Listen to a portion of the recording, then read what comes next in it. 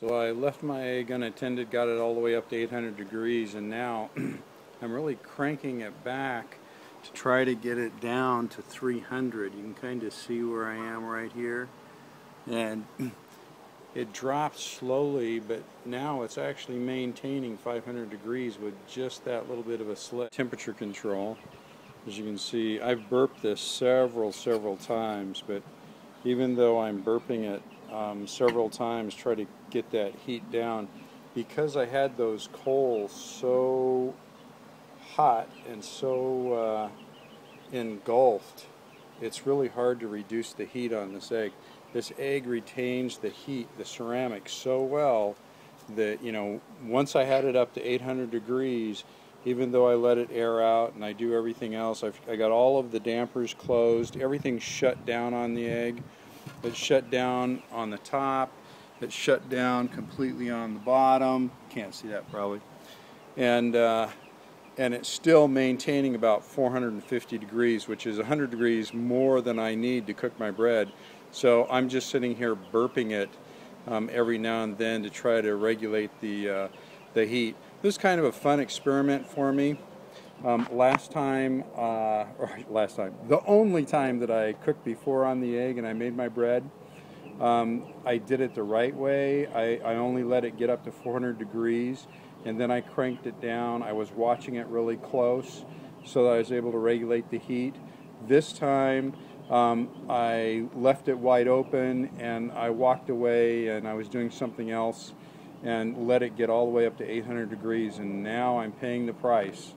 It's hard to get the heat back down in a relatively short period of time because it retains the heat so well.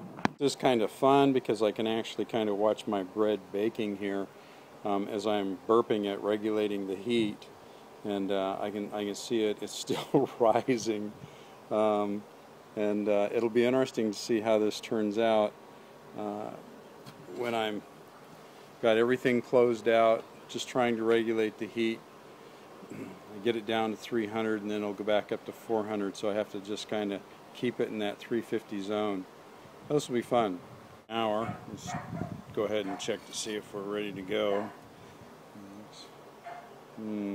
Hard to tell. Let's punch this puppy in there and see where we are as far as temperature. Temperature, we need to be at about 200 degrees in order for it to be done.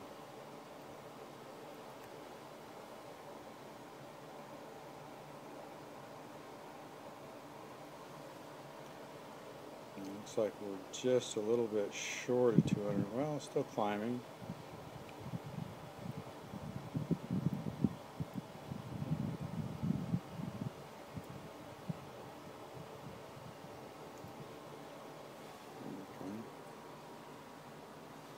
Definitely clean on the probe. So I would say that we probably could take it out now and we would be okay. But we're going to go ahead and let it cook for about 5 more minutes.